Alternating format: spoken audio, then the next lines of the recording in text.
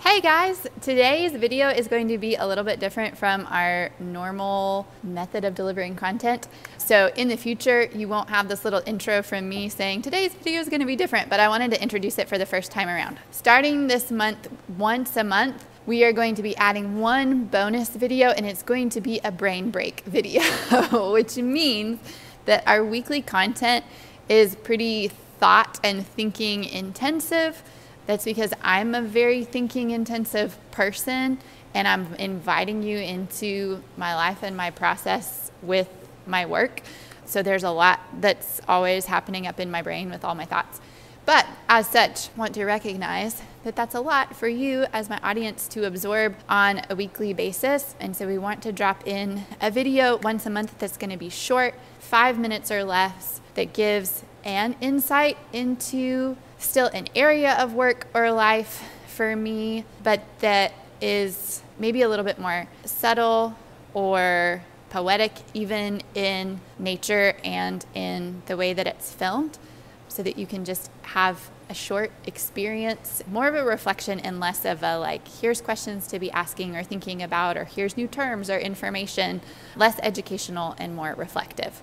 All that being said, today's brain break video is what I wish I had known when I started this business. So this is a chance for me to actually reflect back a little bit on my own journey over the past 6 years and what that's been like in some serious and also some really lighthearted ways. So it was fun for me to do. I hope you enjoy it. This video is going to be 7 minutes long because you're getting this intro from me, but moving forward, 5 minutes or less. We'll see you here once a month for your happy little brain break. Subscribe, like. Thanks for being here. See you soon. This video is made with my past self in mind, my younger self who opened a restaurant the month after her 30th birthday. It is so present day Catherine can have compassion and understanding for the decisions and journeys the past 6 years have held, as well as hope for the future yet to come. This video is also made with you in mind. It is so your kind heart and pensive minds can maybe, just maybe, glean and grow from the things that I wish I had known, the things that have invariably left their mark on my worlds, both internal and external, for better and for worse. Here's to me, here's to you, here's to us. Number 1, I wish that I had known that help was available to me if I had only asked. Pride is not worth a hungry, sleep-deprived, and stressed out body.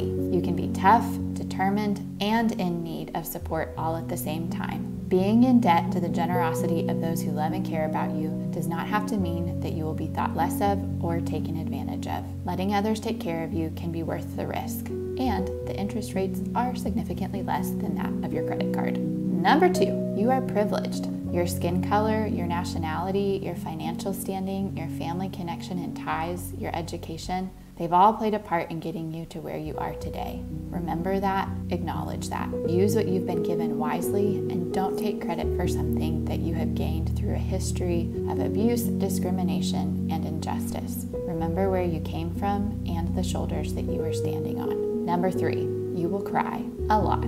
Angry tears, happy tears, overwhelmed tears, grief-laden tears, grateful tears, laughing so hard now I'm crying tears, tired tears. You will realize that your capacity for feeling is deeper than you previously thought, and you will be surprised at the moments that capture your attention and heart and that overcome you without any warning. Invest in sunscreen that doesn't drip into your eyes and mascara that doesn't run. Number 4, wear mascara every day, even when you have a hat on and are back in the kitchen where you feel invisible. It will make you feel pretty, and you will hold your head up with more confidence because of it. And you never know when you're going to forget a meeting or a photo shoot, so it's always better to be prepared. On that note, keep a backup mascara in your desk drawer. Maybe some blush lipstick and foundation too. Number 5, your team is valuable, and so are you. Don't value yourself over your team, but don't value your team over yourself. There needs to be push and pull. Don't neglect yourself for the sake of your team. They need you just as much as you need them. You brought them together, and you are in this together. Short term or long term, the value needs to flow both ways. Number 6, speaking of flowing both ways, add some tampons to the list of items to keep in your desk drawer, period. Number 7, while we're at it, don't forget the protein bars and shakes. They will save your life time and time again. You feel better and you work better when you have eaten food that will nourish you. Don't get so busy cooking for everyone else that you forget to feed yourself. Also, walking makes your brain and body happy. Do it daily. You will thank me, who after all is really you. Number 8, it won't always be this way. Whether it's a hard day or a cloud 9 day, it won't always be like this. Do your best to stay in the present, soaking in and staying tender to the forces around you. Number 9, stick with therapy. You will need it, you will want it, even when you feel like you don't. And number 10, write thank you notes, the old-fashioned kind. Don't let the art of a good card or letter die out with you or your generation. Keep it going, you will be glad you did. I'm sure there's more, but this seems like enough for now. Remember, you are also enough for now. You will grow, you will reach for your goals, you will miss some of them or realize they don't matter anymore, and some you will absolutely knock out of the park. In the words of Kevin McAllister from Home Alone, this is it, don't get scared now.